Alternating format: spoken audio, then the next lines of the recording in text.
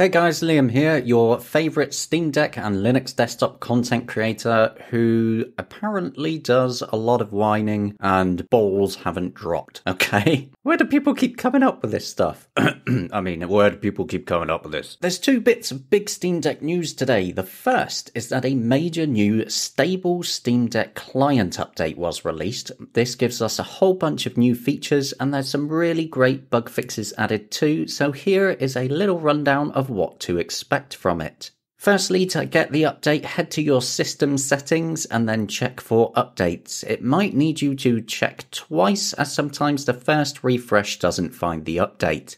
Then it will need a reboot and you are good to go.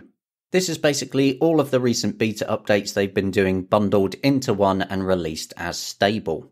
The first update I'm going to show you here is the change to the launch options user interface for games that have multiple ways to launch them, and you can now make it keep your choice, while having an option in the properties menu to change that choice and revert it at any point. It's only a small thing, but just a little nice touch. There's been further optimizations done for those of you with big Steam libraries, which I especially enjoy, seeing as I have over 2,500 games to sift through, and when I want to pick what to play next, Steam can sometimes be a bit sluggish. So any improvements there is very welcome. You will also now find that they've pinned certain types of notifications in the quick access notifications menu so you don't actually miss anything. Things like offline chat messages, trade offers and more, so never again will you have to tell a friend, sorry, I was on deck and I completely missed your chat. There's various fixes to the user interface for higher resolutions, good for those of you like me who love to dock your Steam Deck up to a nice TV. And the on-screen keyboard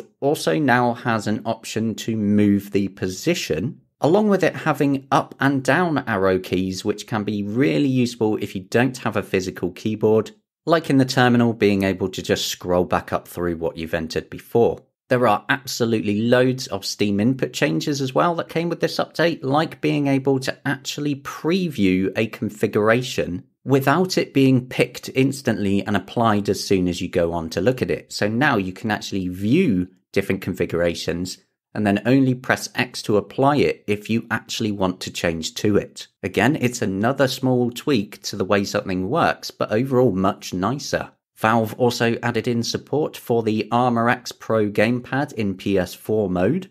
They added layout previews for the Xbox Elite controller, the Switch Pro controller, and they added support for the Thrustmaster eSwap Pro controller for Xbox, and they also even improved the layout preview for Nintendo Switch Joy-Cons, and various bug fixes to different controllers and layouts. Desktop mode Steam should work better overall now too as well, with multiple crash bugs fixed. Rendering issues with the Steam library were solved as well, so it's no longer a grey blank screen. And the new big picture mode is now the default for desktop as well, along with many improvements to how the new big picture mode actually works. So it's a whole lot of smaller tweaks with plenty of bug fixes in between.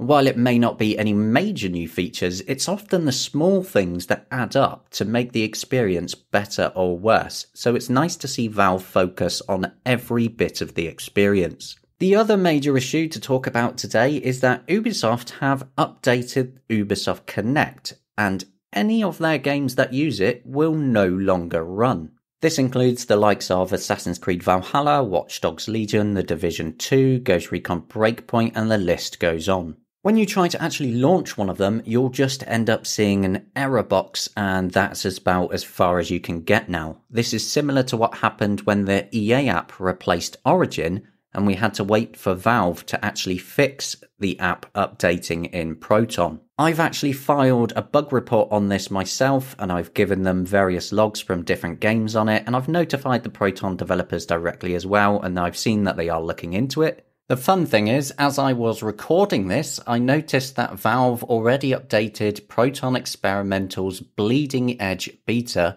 which should already solve the Ubisoft Connect problem. You can find it by looking for Proton Experimental in your Steam library, going into the properties on it, into the betas and selecting Bleeding Edge and then let it update.